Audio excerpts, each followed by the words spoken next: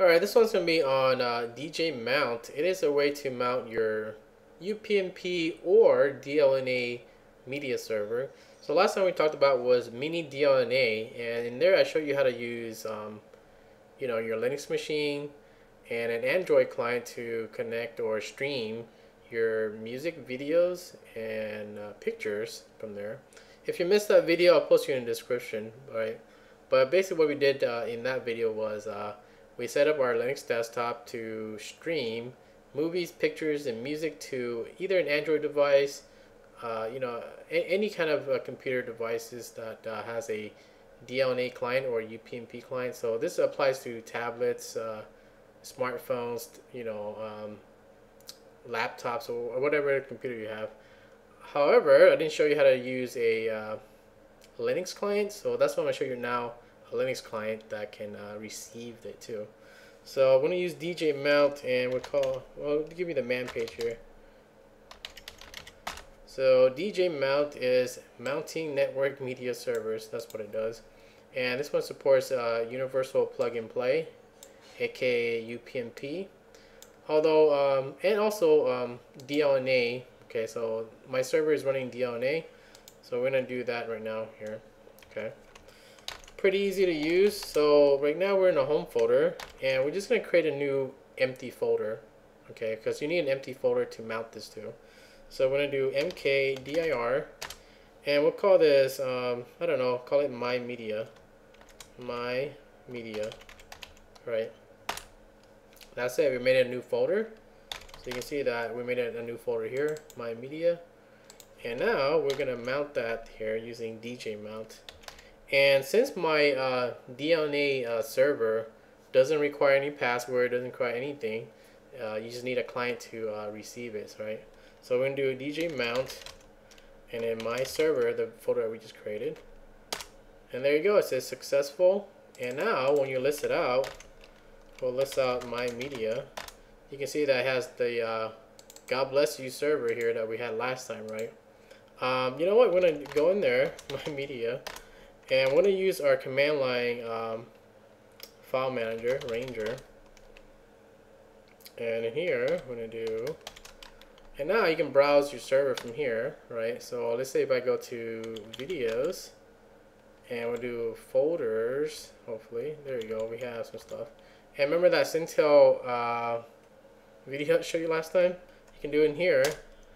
And there you go, it plays it. Turn off the sound there. But you see it plays it right here, no issues, right? Let's go with something else. So you can access, your videos, your music or pictures in here if you want. Let's say you have pictures in here.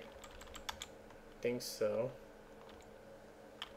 Yeah, we have some Naruto stuff. Let's open this, see what we have. Oh, it's gonna wait up, my hard drive is loading. But it should open it. There you go. And there you go, the Naruto pictures. Right. Let's try some other ones. There you go, right. So that's how you do pictures. And what else is there? Music, let's go to music. Let's see here. What are the albums? Let's go to albums. And this thing is loading, so we'll wait for it to load.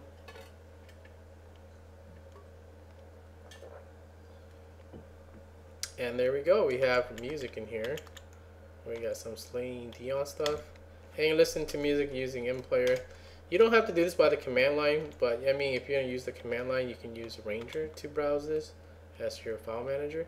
Or if you want to use the GUI, just open up your what is that? Your file manager here, your GUI file manager, and you see right here in the side, right? It says MyMedia, the one that we mounted, and you can click on here too if you want to do it that way. Not a big issue. It's the same shit, right? And you have the Cintel trailer that we did, and you can click on it and it plays it. So you can do it from the command line, the GUI. The good thing about this is that you can use your existing media player or music player. And you don't have to get XPMC or something like that, which a lot of people use to use their UPnP or DLNA client.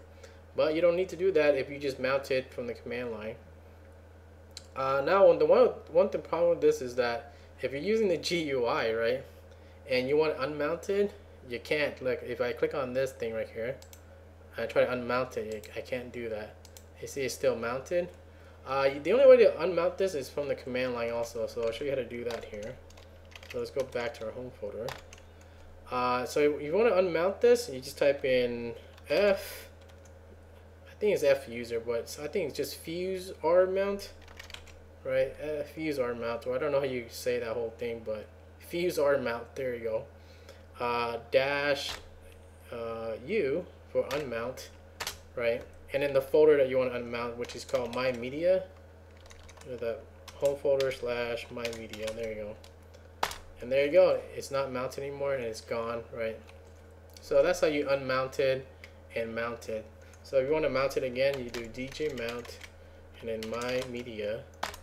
And there we go, we're back into our folder again. Right. Let's see here, where's our folder? There you go. And mounted, and then you want to unmount it, you just do that. Pretty simple.